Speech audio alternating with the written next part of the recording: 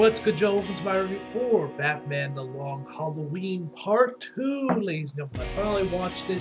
Actually, just finished it, although it's late as fuck right now, so if I sound a little tired, that's why. But, yeah, man. Overall, I thought this, first of all, I must say I did love the movie, but I gotta say, I definitely do think Part 1 was better, although I think Part 2 was fantastic in its own right. Although, like I said before, I would say I overall enjoyed Part 1 way more than I did Part 2 for Batman The Long Halloween. So without further ado, guys, let's just jump in. So, the movie is directed by Chris Palmer and stars Diana Rivera, Josh Duhamel, I think they say it, Jensen Ackles, Troy Baker, and the plot of Batman The Long Halloween Part 2. Batman pursues a serial killer with the assistance of police officer Jim Gordon, attorney Harvey Dent. But when the killer takes on the criminal family of Falcons, Harvey Dent gets caught between the fronts. Now, obviously, with this was obviously going with like the second half of The Long Halloween storyline because we only split it into parts. And I think first I gotta say the cast once again is great. The voice acting from Jensen Ackles once again was fantastic as Batman. The rest of the cast was great as well. Especially the guy who voices Harvey Dent. I thought he was really, really good in the film. Especially when we started to get to when Two-Face starts to get more introduced and we start hearing his voice in Harvey's head before he actually fully transforms into Two-Face. Those were probably some of my favorite scenes in the movie because I thought those were really cool. Harvey's actual design as we see him when he does become Two-Face, when he has the bandages all around him, and then when he is fully full-fledged Two-Face, half and half, bird face and shit. Both of those films looked really fucking cool, man. I really thought both of them looked awesome.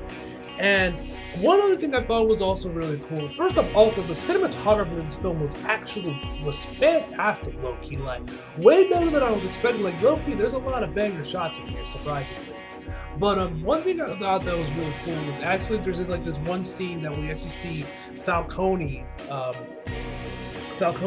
and Bruce back when Bruce was a kid and Falcone was in his 20s or whatever, actually kind of talk to each other and interact, which I thought that was really cool to watch, just given these two characters' history.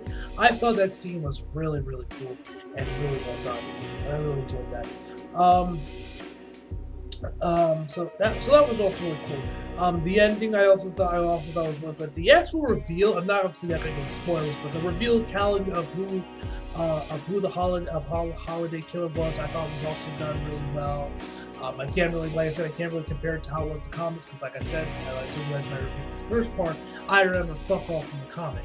But speaking of the first part, one thing I think I completely forgot to mention in my review for the first part that I want to talk about here is actually Calendar Man.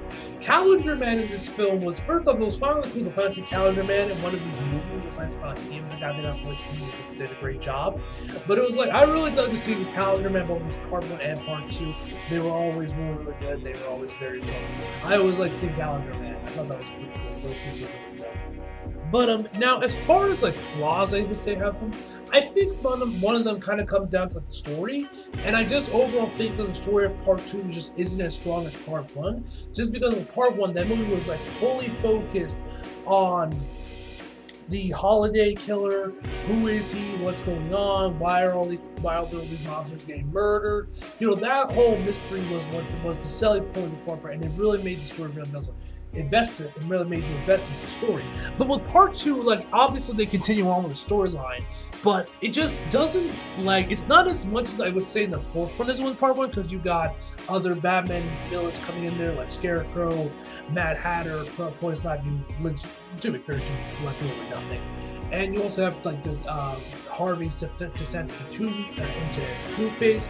Really, that the Holiday Killer almost becomes I would say he's not completely an afterthought, but he isn't as much as the focus of the movie's plot as much as it was in Part 1. And I think that did overall hurt the movie and over my overall enjoyment in comparison to the first part.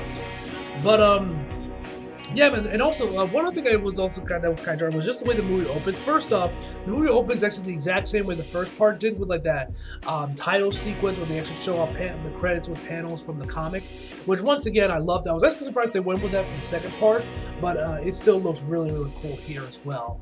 But they kind of started off with like it's like 3 months later after like the first part, and he's like Bruce is like being captured by Poison Ivy, and I would have liked to maybe have these would have been able to like blend in and like mesh together a little bit better, where maybe they showed off when Bruce got kidnapped and kind of what he was doing during the 3 months before they jumped right into where they were, rather than just jumping right there without giving you much context and what happened right beforehand.